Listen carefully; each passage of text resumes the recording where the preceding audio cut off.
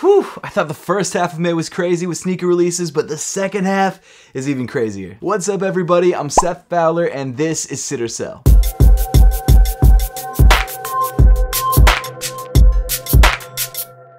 Before we dive into things though, I do want to give a huge thank you to the sponsor of today's video, Rakuten. Rakuten is the largest cashback site which partners with over 3,500 of the largest brands, for example like Nike, Adidas, New Balance, Target, and Walmart to bring you coupon codes, promotions, and more. And of course, they do that all for free, which means that for just about every single sneaker release that we talk about in today's video, you can get cash back by buying it through Rakuten. Shop with Rakuten this week during their Big Give Week promotion to get up to 15% cash back at your favorite stores.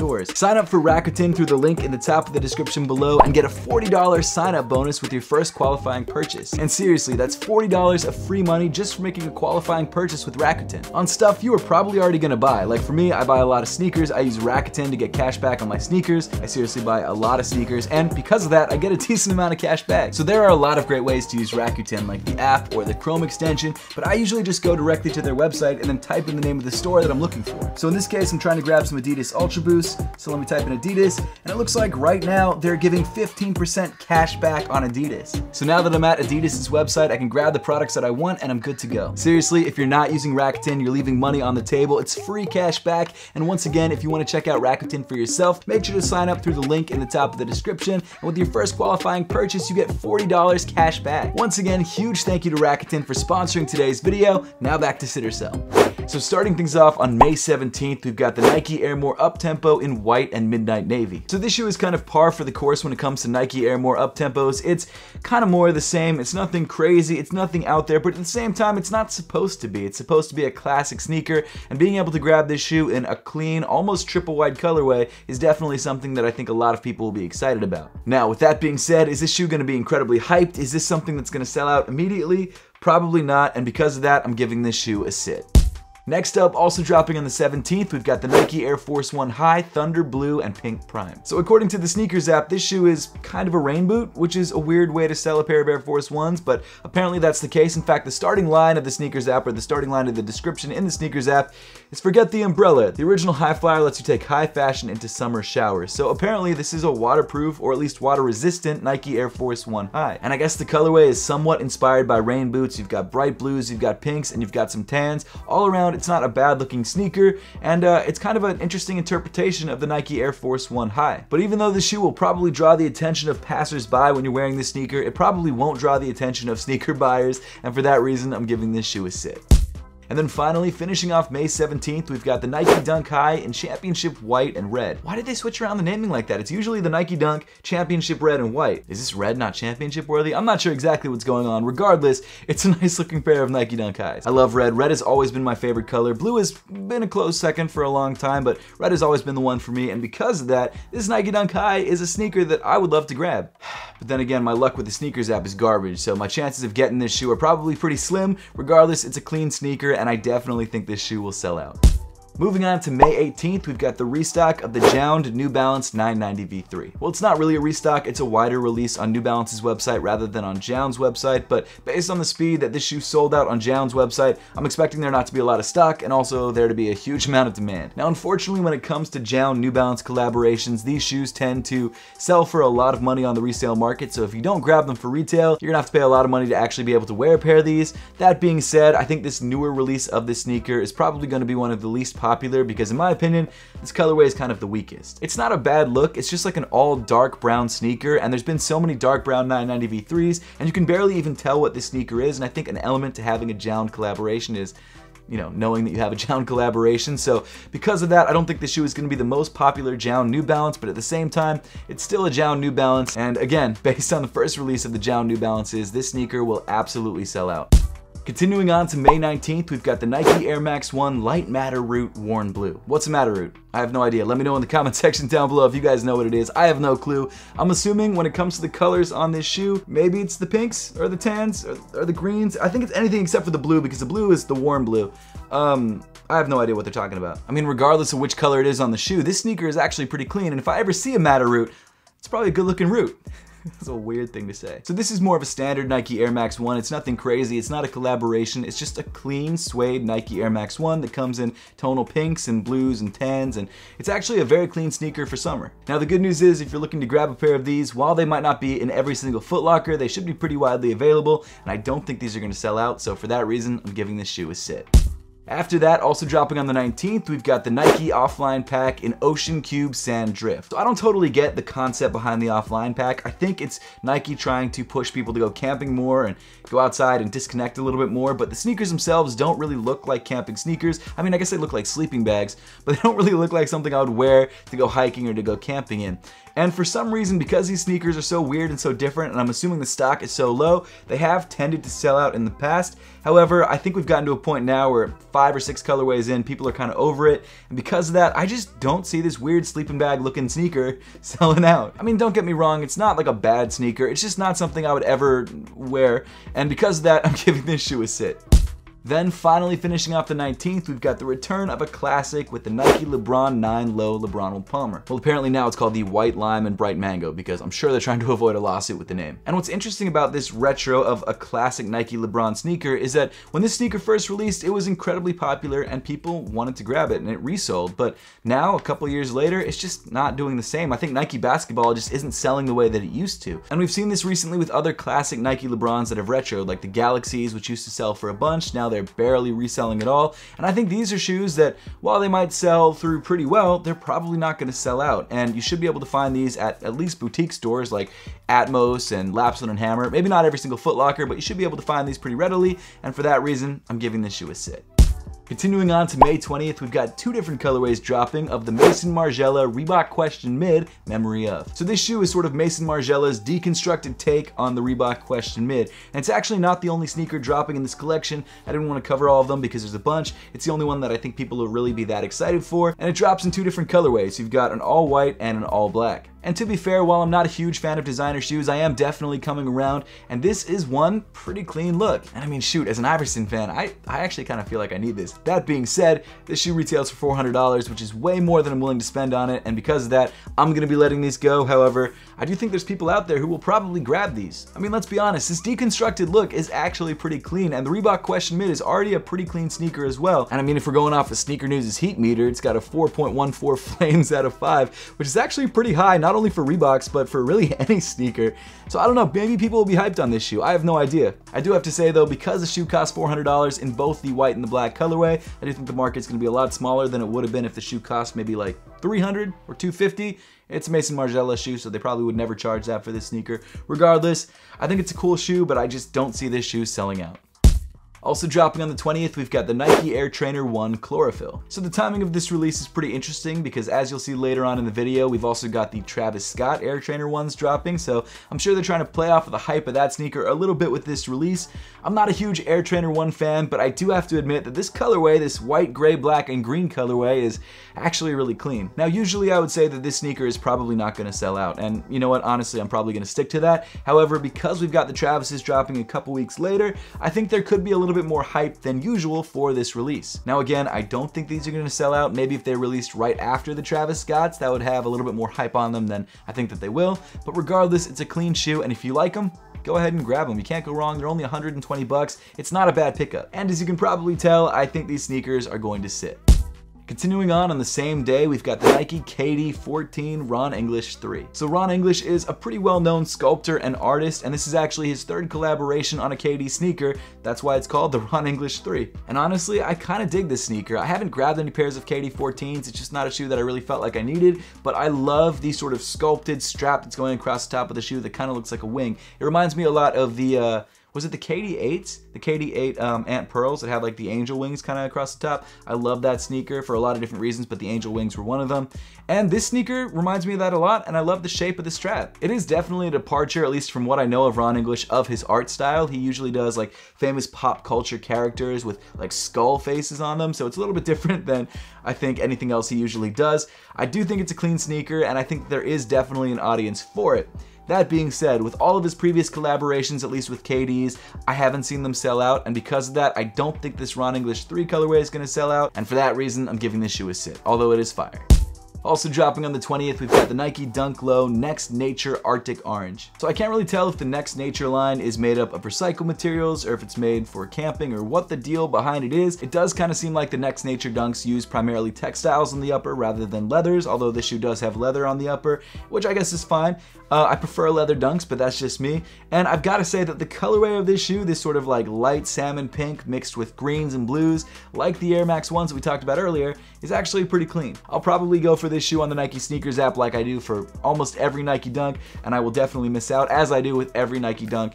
And because of that, I have to give this shoe a sell, because if I can't grab it on the Sneakers app or in store, it's sold out.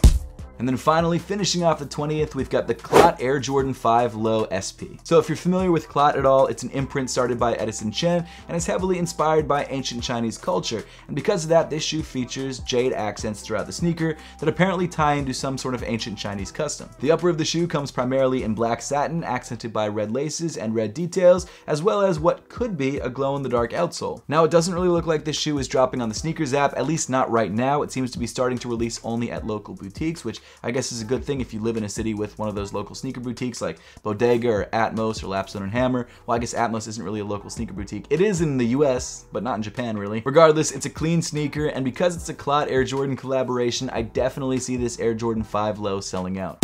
Moving on to May 21st, we've got the Air Jordan 4 White and Black. So the name really says it all with this sneaker. This is a white and black Air Jordan 4. It does have some grays in there, so maybe it should have been called the white, gray, and black Air Jordan. I don't know. Regardless, it's a clean sneaker. I like it a lot. I dig white and black Air Jordan 4s. Air Jordan 4s are as popular now as they've ever been, and I definitely think, even though this is probably a general release, it's definitely a sneaker that I think a lot of people will be going for, and it's a classic retro Air Jordan 4. It's not a retro colorway, but the sneaker itself is a retro. I don't know. It's a cool looking sneaker. A lot of people are going to like it, and even though it's a GR, it's probably going to sell out.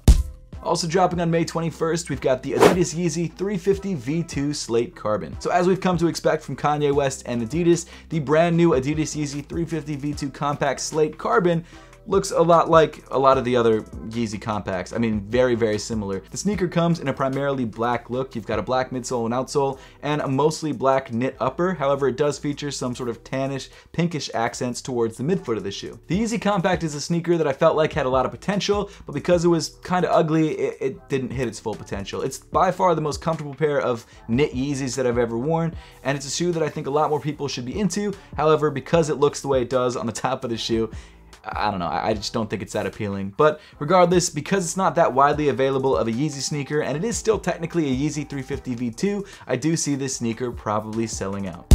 And then the final pair of sneakers dropping on the 21st is actually a very colorful pair of Yeezys, which doesn't happen much. That's the Adidas Yeezy 700 V3 in Fade Carbon. This shoe seems completely out of left field for Yeezy, which is crazy because Yeezy has dropped some crazy sneakers. Now this shoe is your standard Yeezy 700 V3, at least in construction and probably materials. However, the colorway of this shoe is crazy. It actually fades from sort of a carbon blue on the front of the shoe all the way to a purple and then to a pink on the heel of the shoe. And what's interesting, that doesn't just take place on the upper of the shoe on the knit material, it also sort of falls over onto the heel of the sneaker in sort of this pink paint. And you know what? I've been asking for color from Yeezy sneakers for a very long time, and they delivered. This is a shoe that I think a lot of people are going to be into because it's actually a colorful and crazy looking pair of Adidas Yeezys. The 700 V3 is not the most popular pair of V3s, however, this colorway might change that. I mean, maybe not everyone loves this sneaker, but I think some people will be drawn to the fact that this sneaker is cool looking. I like it. It looks like a spectrum or a rainbow or something.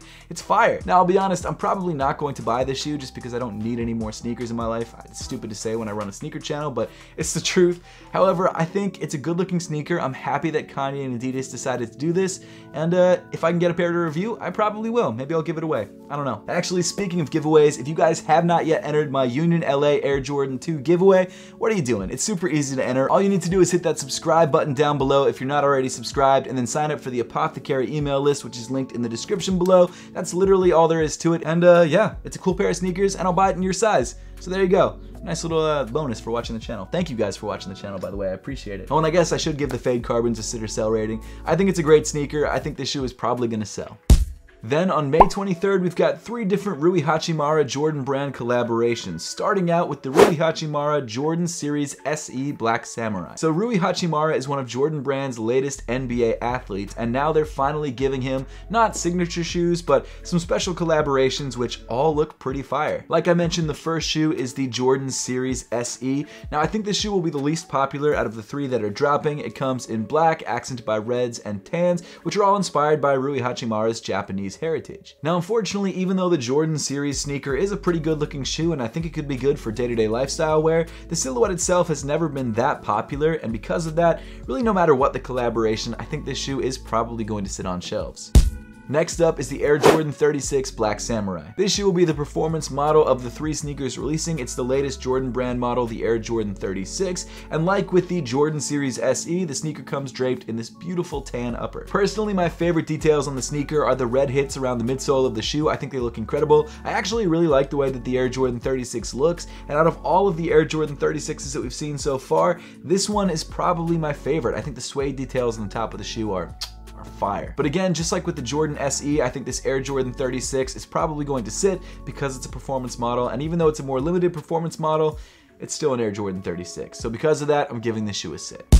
And then the final shoe dropping from this collaboration is the Rui Hachimura Air Jordan 8 Black Samurai. Now this shoe is crazy fire, and I know the Air Jordan 8 is one of the least popular retro Air Jordan models, but in this tan colorway with these red accents, you can't really beat it. This is probably one of my favorite Air Jordan 8s that have ever released. I mean, seriously, look at this shoe. It's crazy. I love the details on this sneaker. I love the tan color that they used. Again, I love those hits of red, and it just makes this Air Jordan 8 pop. Like, this is a super clean sneaker. It's great for lifestyle wear. You probably wouldn't ball in this shoe. You'd probably grab the 36s if you're trying to play basketball, but this sneaker, man, whew, it's crazy, and it will absolutely be very hyped up. And because of that, even with the slightly inflated $225 price point, I definitely think this shoe will sell out.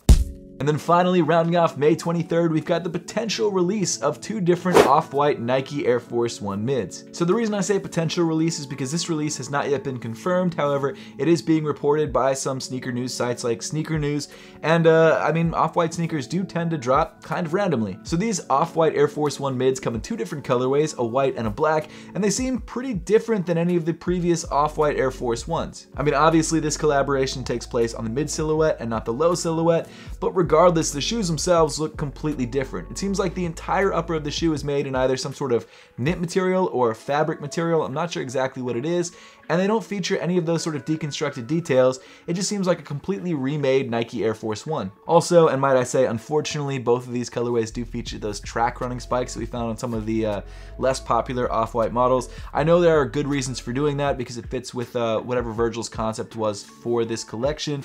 However, I think in terms of wearability, it does make these sneakers not as easy to rock as a pair of off-white Air Jordan sneakers or off-white Nike sneakers that feature a standard outsole. Now, other than the details that we've already mentioned, you do have a double lacing system, which is pretty standard for off-white collaborations, and you also feature the Nike swoosh with that nice little orange hit on the heel. And I think overall these shoes do look good, but I don't think they're going to be some of the most popular off-white sneaker collaborations. However, they are still off-white sneaker collaborations. They're taking place on a very popular model, the Nike Air Force 1 Mid, and I do think that both of these colorways will sell out whenever they end up releasing. Hopefully on the 23rd, but I don't know for sure.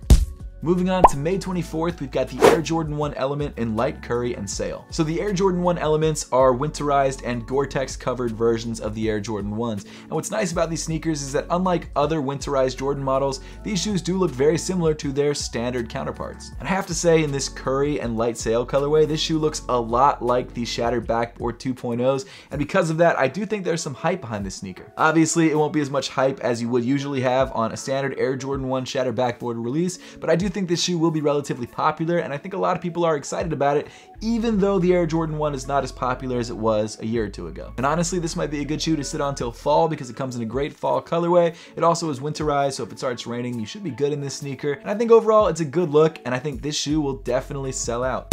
And then rounding off May 24th, we've got a collection of sneakers that I'm incredibly excited for, and that's the new collection of Salehi Bembury Crocs. So Salehi's latest collection comes in 3 different colorways. You've got Urchin, which is sort of a light blue, you've got Stratus, which is a white, and you've got Crocodile, which is a neon green. And let me tell you, I would be happy with any of these colorways. I think I prefer the Urchin colorway, but hey, if I can grab any of them, I'll be stoked. I do already have the dark green colorway from the previous release. Unfortunately, I grabbed it in a size 9 and not a size 8. I didn't realize that the sizing was that different. So if I can grab any of these shoes, I will be grabbing them in a full size down, and I will rock the crap out of them because I love them. In fact, this might be a resale pickup for me because I really need at least one of these colorways. They are all so fire. It's definitely a collection that I want to grab, and I love all 3 of these colorways. And if you're not into Crocs yet, at least try them out. They're definitely worth trying out. The same thing as the foam runners. I love the foam runners. I get that they're crazy looking, but until you try them out, don't talk to me about them. You don't understand it. You don't understand the comfort and the looks that you get wearing these shoes. Whether you like the looks or not, it's fun. It's still fun. I'm a huge Salehi Bembury fan. He's absolutely killing it, and I cannot wait for this collection. And as we saw with the previous Salehi Crocs collaboration, I think all 3 of these colorways will sell out and sell out instantly.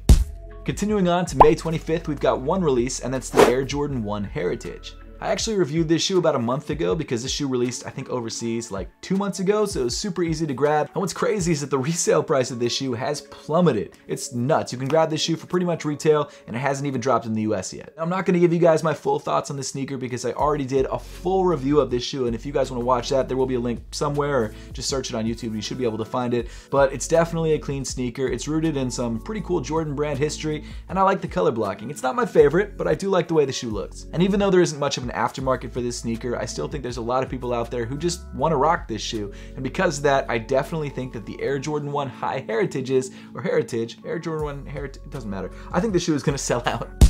Then moving on to May 26th, we've got the wider release of the Union LA Air Jordan 2s in the Gray Fog colorway. Now, I forgot this shoe was releasing on this day, otherwise I would have told you guys about the giveaway now rather than earlier on in the video. But again, if you guys want to enter the giveaway for this shoe in your size, all you need to do is subscribe to the channel and then sign up for the Apothecary email list, which is linked down below. But this shoe is fire, and out of the 2 colorways that dropped, even though the rattan colorway was more limited and only available through Union's website, I actually still prefer the gray colorway. I think it's cleaner and easier to rock, at least in my opinion. There's nothing wrong with the rattan colorway, but I'm glad this one's the more available one because this one's the one that I prefer, and I think more people should have a chance to grab this sneaker. Now, I'm not sure exactly where this shoe is re-releasing. It could be on the sneakers app, it could be through Union again, I'm not sure. I just know that Union tweeted that this shoe is re-releasing on the 26th, so if you're interested in grabbing this shoe, stay tuned to their release information, they will let you know.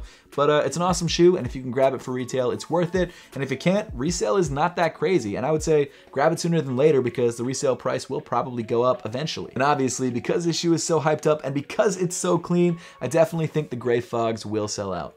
Then continuing on to May 27th, we've got the Air Jordan 5 Regal Pink. So at first I thought this shoe was a women's colorway because it came in like this actually really nice lavender colorway, but apparently it's releasing in full family sizing. Now this shoe actually reminds me a lot of the upcoming DJ Khaled collection, and maybe that's why they're dropping it, to give you a more GR version of that collection if you miss out on that collection, but I actually kind of dig it. I like the light pinks. I love the fact that the outsole comes in teal, and apparently it's glow in the dark. We don't get a lot of glow in the dark Air Jordan 5s, and that makes this shoe even more special. I love it. And I mean, I don't have that much to say about this sneaker. It's sort of a light lavender or a pink colored Air Jordan 5. It's a colorway we don't get a lot of, especially on Air Jordan 5s, and I think if you like this colorway, rock the hell out of it. It's very clean. I might even grab a pair for myself because you don't see a lot of these. And even though a lot of people might not think that they can rock these, I do think there's going to be enough demand for this sneaker out there, and for that reason, I'm giving this shoe a sell.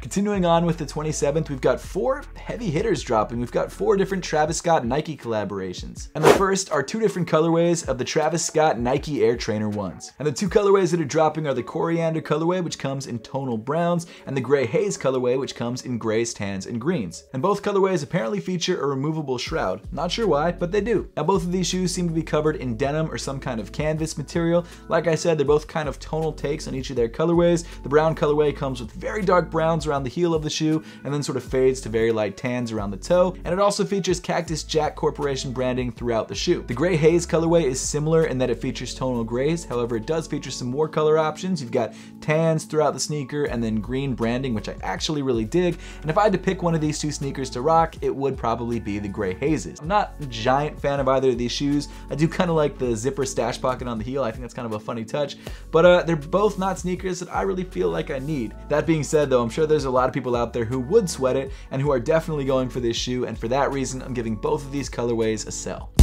And then finally, finishing off the 27th with 2 more Travis collaborations, we've got 2 colorways of the Travis Scott Air Max 1s. The 2 colorways that are dropping are the Baroque Brown colorway, which comes in this really nice tan and brown look, and the Saturn Gold colorway, which comes in sort of a tonal tan and gold color. I think it's obvious, but the shoe that's going to be by far the most popular out of all 4 dropping on the 27th is the Baroque Brown Air Max 1s, and that's because the colorway is the cleanest, it's on probably the most popular silhouette, and it's a shoe that we've seen the most times. I think Travis has worn this shoe more than any of the other shoes, and it's just a good looking pair of Air Max 1s. I mean, there's just something about that backwards Nike swoosh. Nike doesn't usually let people do that. They've let, I think, just LeBron up until Travis Scott do that, and he was the only person who could do it. They haven't really let anyone flip their branding, because when you look at brand guidelines, usually it says you're not supposed to flip the logo backwards. And so I think that's some of the appeal of the shoe. Obviously, the main draw is the fact that it's a collaboration with Travis Scott, and I think the main idea behind this collection or collaboration is that these shoes are supposed to look utilitarian, and they should be able to be used for hiking and going on the trail and camping and things like that. And while I think most people who buy these shoes won't do anything close to that in these sneakers, it does give the shoes a cool and unique look. And I know I said the Baroque Brown colorway will definitely be the most popular of all the colorways that are dropping on this day. I think the Saturn Golds will still be very popular, and both of these shoes will absolutely sell out. And then finally, rounding off the video for today, releasing on May 28th, we've got the return of the Air Jordan 5 Green Bean. So this shoe originally released back in 2006, and for a long time was one of the least popular Air Jordan 5 colorways. But for some reason over the last decade or so, people really grew to love this sneaker. They were mad that they missed out on the original release of this shoe, and Jordan Brand noticed that, and now is re-releasing this shoe in 2022. And while I've never been a huge Green Bean fan myself, I love the food, but the shoes I can kind of take or leave. The upper of the shoe is very clean with a tonal gray look, accented by green shark teeth. It's simple, it's clean, and I think that's why a lot of people like it. And again, if we go off of the heat meter on Sneaker News' website, I don't usually use this as a meter of judging whether a sneaker is going to sit or sell or not, but the shoe does have 4.5 flames out of 5, and I think 400 and something people have actually voted that, and I think that's actually a lot more than usual. So that, plus the fact that a lot of people are actually excited about this shoe, I definitely think that the Air Jordan 5 Green Beans will sell out. But that pretty much wraps up the video for today. Now, I would love to know your thoughts on these releases and which shoes you're looking forward to most, so make sure to let me know your thoughts in the comment section down below. Once again, huge thank you to Rakuten for sponsoring today's video. If you guys want to check them out and save money on your sneaker purchases, make sure to click the link in the description below. And as always, thank you so much for watching. Make sure to subscribe if you haven't yet, and I'll see you all in the next one.